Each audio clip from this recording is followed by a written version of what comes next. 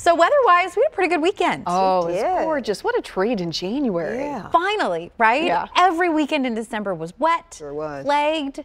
So it was nice to get a little early taste of spring, little sunshine, little vitamin D. Now winter, of course, is going to come back. It is January, so we expect that cold air to get here, but not until tomorrow night, which might be a little misleading considering there's rain moving across parts of the mid-state right now. Murky skies, we had some sunshine earlier, but clouds have moved in. And temperatures, they've actually been pretty mild again today as well. We're in the mid-60s. That's almost 20 degrees above normal.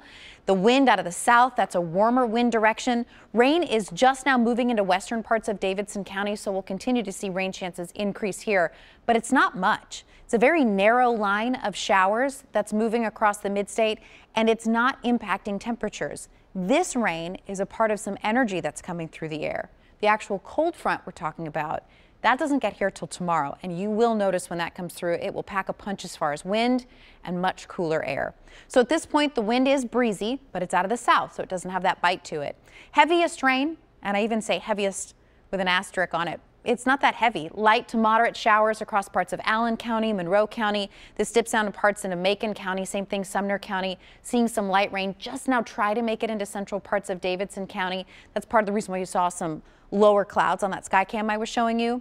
Much more intermittent, much spottier in nature for areas south of Nashville.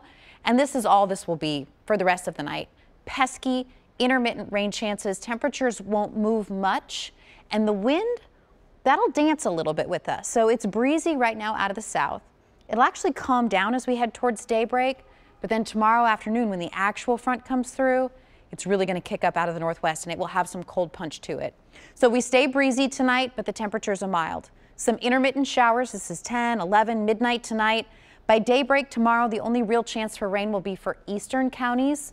A rogue sprinkle not impossible, but most of us will have a dry Tuesday. It's as that cold air swings in out of the west and northwest that you're really going to notice winter making its presence felt. We won't get more rain, but as that cold air slides in, you'll notice it. The bottom's really going to drop out. 51 tonight. Enjoy it. A mild start to your Tuesday. That cold front will still hit low 60s by tomorrow afternoon, but then yikes, look at the weekend. Mid 40s Wednesday, upper 30s struggling for Thursday.